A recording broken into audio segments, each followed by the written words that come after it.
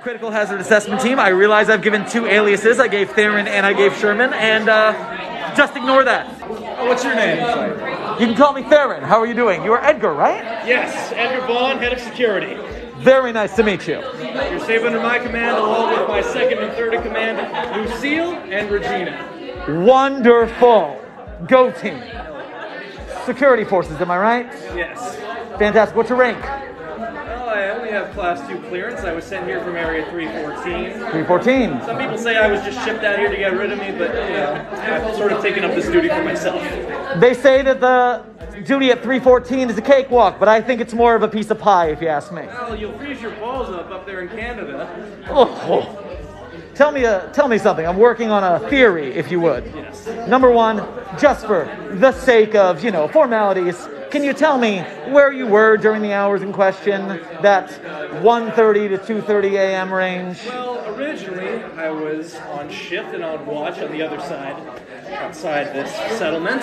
Indeed. Some sort of commotion, and I see Cam over there ripping Carter's throat out with his teeth. That's very aggressive. Yes. You saw that with your own eyes. Yes, and I had to rip Cam off of Carter's body myself. Cam was biting Carter's throat out. Yes. There was a lot of scratching and clawing, and you must vacate the premises. It was all a very gruesome scene. And no doubt about it, it was in fact Cam that you saw. With my own eyes. All right, that is damning evidence, one would say. But I do have a secondary question for you. That, as clear as that is, what is this encampment's stash of amnestics look like? I have 2 syringes on me right now. I've actually developed invisible amnestics here. Indeed. Another, and I have 2 extra syringes in that there blue lockbox, along with extra amnestic fluid. Can you show me those other 2 syringes? Yes. Please, you can see it around here all day. Yes, there are many There you go. 2 extra syringes and 4 bottles of extra amnestic fluid. So you are full of the teeth for amnestics right now. Pretty much so. If anyone here needs their memory wiped, I'm the guy for the job. What kind of symptoms would someone go through if they were treated with amnestics?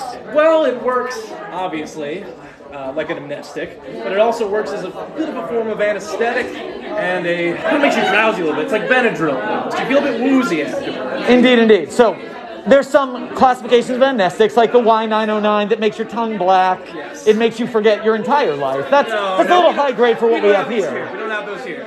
These, remember correctly, are class C or something. It's, the numbers get a bit confusing. Basically, memory's wiped for like a couple hours. A couple of hours. 4-ish or so from when the injection occurs.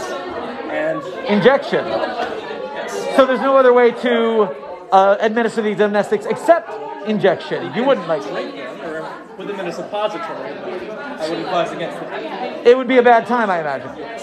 So besides forgetting everything, what other sort of symptoms might you have? Well, as I said, there's a bit of drowsiness. You find it a bit difficult to stand. Would a person administered this great amnestics encounter maybe severe dry mouth? Dry mouth. I haven't really seen that. You haven't seen that? When I was training with that, technically, I didn't really catch any dry mouth. But I've been doing this for 15 years. Dry mouth sometimes gets lost in the cobwebs. Indeed. Have you been, as we are all born to, how many times have you gone through amnestic treatment yourself? Well, I've done it around 3 times previously during my training, just to get a feeling for what it's like, and when the side effects begin to wear off, so I can have clear and present knowledge as to what it's telling you as well. What's your name? Oh, Clay. No, I hate you. I'm looking for a whale. Oh, yes, Willie. Is this a bad time? It's a very bad time. All right. Willie is a distraction to this investigation. There's a poor innocent girl looking for her whale. Yeah, well, there's a million other volcanoes out there, so if she really wants one, she can go get one.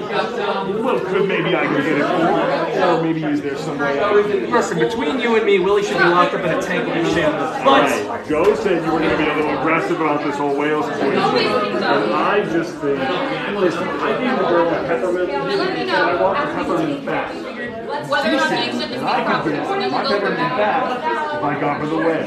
Fine. So maybe I'll do something for you. Okay. Can you do something for me? All right. Fine. Yes. Okay. Go to the bedroom where Iris is. Okay. Right over there. Left side of the bed when you walk in. Your left. There will be Willie under the bed. Okay. Would you do that? Report back to me, and I need you to get down to something. Because I have a feeling that Dr. Oz over there, the most suspicious guy here by far. Thank you for your help, Edgar. I'll return when I need. Of course. Hello. Oh, hello. How is your current investigation going? Not going that well. I haven't heard very much about it yet. I heard that potentially Sloan was sleeping, but didn't hear Joe snoring as he usually does. But the people who told me that think that Sloan was sounding suspicious when she said that. So all I'm getting is a lot of suspiciousness being thrown around right now. Right now we have Izzy claiming to have been unconscious without their knowledge, possibly memory-wise. Oh, that is news to me. And it's also news because Izzy's claim was a symptom of dry mouth, which Edgar is claiming is not a symptom of the amnestic grade that is in this encampment. Interesting. So that is a different symptom that Edgar is claiming exists. But also, Edgar is claiming very clearly to have seen Cam biting Carter's throat. Visually. So Edgar's very adamant that the mystery is not a mystery because that is very clear. True, but we don't know who moved the body, and that could have been anybody. I mean, I didn't realize Izzy didn't remember anything last night, but it's not a surprise. Edgar tends to administer amnestics to Izzy quite often, actually. And kind Attention, everyone! We can have everyone gather in the living room, please. Dr. Oswanda. What? That's my name. If that is your real name. I have recently acquired this paper of yours. This document reads, "You've just found yourself your very own Little Mister, a limited edition collection from Dr. Wondertainment. Find them all and become Mr. Collector." Now, Oz, why would you have such a paper in your private possession, along with mysterious leaves and jars in your lockbox as well? Why would I have such a thing in my box? Well, exactly. It is medicinal, first of all. Second of all, I mean, that could be there if, say I was there when they were born. Were you there at the crib? Can you all move aside for a second? Thank you. Now that the cat's out of the bag.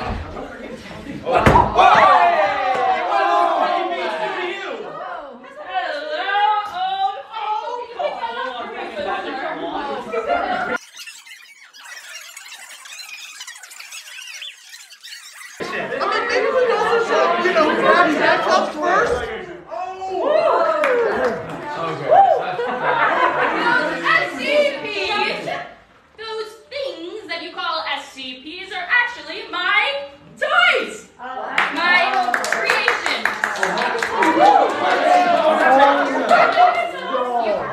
Yeah, I'm part of the Shark 2 Center. Well, yes. This whole uniform is made up it's synonymous with the Dr. Wondertainment business. So you work for Dr. Wondertainment then? Oh, baby! Work for Dr. Wondertainment. I am Dr. Wondertainment. The business is... Oh, goodness! This is for you. Oh. Look, the business is mine. Buddy, we're really happy you have a stage name now, but can you tell us what's going on? Okay. Yes. You think that I'm affiliated with the SCP Foundation. Okay. First of all, I am Dr. Oz Wondertainment, and I own Dr. Wondertainment, a business, a toy company that creates imaginative, fun toys where people can reconnect with their childhoods, especially if they didn't have some of their own. It's actually a great cause. And with that, sometimes my toys can become a little broken. You catch my drift? No. Okay. So with that, the SCP Foundation can sometimes find my broken toys, and it can cause some mishaps. So sometimes I'm associated with the SCP Foundation, but we are not one and the same. So the -2s and the -3s that are killing stuff I didn't create them. broken toys? They're all part of your broken toy, basically. Correct. You see, a while ago, I was commissioned by the IKEA company to create a store where people could shop for hours on end. And all that you told that in a normal IKEA Just get lost at IKEA for hours. Next thing you know, you exit out. It's like nighttime. But this one, you can shop for as long as you want. And you get food that replenishes for you. It's delicious.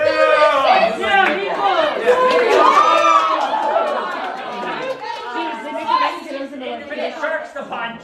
Stop eating smoked salmon for 6 months. 6 months? Some of us have been in here for over a decade. What do you have to say about that, you weird little wizard man? You think that I want to be here in your wretched little showroom? I don't know. You tell me. My business is a little bit bigger than your itty little bitty lives. I own a toy company, and with that, I thought that this would be a fun little cute project until it wasn't. And I heard that there were some problems going on, and you know what? It did take me a little bit while to check my emails and see that all this is happening. Yeah. Stop busy. You've been here for a month and you've done absolutely nothing. You've made no progress with getting us out of here, okay? So it sounds like for all of this high talk of yours, you're stuck just like the rest of us. No. I've never been stuck once in my life. Things have just been taking a little bit of time. Yeah. But we do now, because you see, now that I've come out to all of you, I think that we can expedite the process. Pick that up, thank you. I think that we can expedite the process a bit, yeah?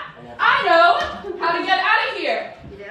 Baloney! Okay, maybe I'm just thinking about it right now, but I will have the way to get out of here if you all stick by me, because I am the creator of this place. Are you kidding me? You sound like a crazy person. You're talking out of your ass right now. Oh, well, that's pretty rich coming from you. Okay, stop it. I mean, don't you think it was a bit of an oversight only making one exit? Oh, there's no exit. But we'll create an exit. We'll figure it out. Excuse me? All right. Final question. Keep it to like 2 sentences there. Yeah. If you didn't create the whole infinite IKEA, but you did create this, then how the heck did you manage all of it and still got stuck here? Because he's a dumbass. He's so horny, he's so full of himself, he can't think straight. You have a child, and then the child is so genius. And then you don't know what they're going to do, and then they get arrested, and then you have childcare. They're right. They want to deal with bail? Look, you've been lying to us this entire time about your identity and everything here. It was just a little white lie. Little lie that cost people lives, okay? But you know what? You said you know how to get out of here? But Izzy does too, and Izzy's been here far longer than you. So as long as one of you guys does it faster, then just do it already. I will. Oh, I will harder. I will faster. I will stronger. I will harder and faster. Is that right? All of this, you are all in my product. So you're basically like my independent contractors for the day. So with that, time is money. Shut up.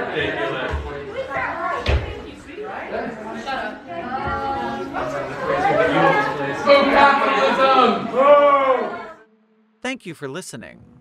Site-42 Studios and its staff are funded by viewers like you.